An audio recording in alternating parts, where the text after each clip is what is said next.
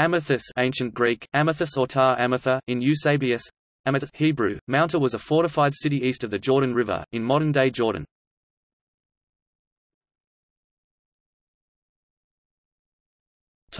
Location. Its ruins may be those of Tel Amata in the Jordan Valley or perhaps a Tel Hammer. Both sites are in Jordan, east of Gerasa and south of Pella. The first is at the mouth of Wadi Rajib, and the second, a little south, on the mouth of Jabbok River.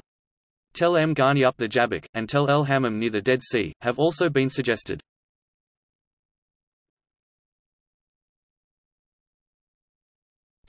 History. At the beginning of the 1st century BC, Amathus was an important fortress held by Theodorus, son of the tyrant Xenocodalas of Philadelphia. In about 100 BC, Alexander Jannaeus captured but could not retain it, and therefore, a few years later, he razed it.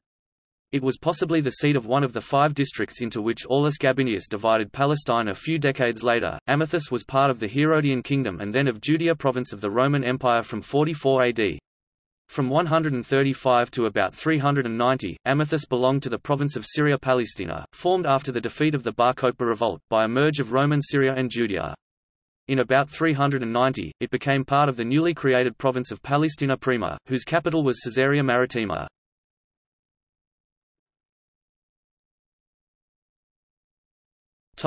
Bishopric.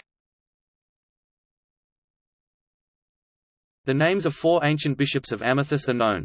Theodosius took part in the robber council of Ephesus in 449. Sergius is mentioned in the life of Saint Saba by Cyril of Scythopolis and may have lived around the year 500. In 518, Procopius signed the letter of the bishops of Palestine to Patriarch John II of Constantinople against Severus of Antioch. Dorotheus signed the Acts of the Synod of 538 attended by the bishops of all 3 Roman provinces of Palestina Prima, Palestina Secunda, and Palestina Salutaris. No longer a residential bishopric, Amathus in Palestina is today listed by the Catholic Church as a titular see.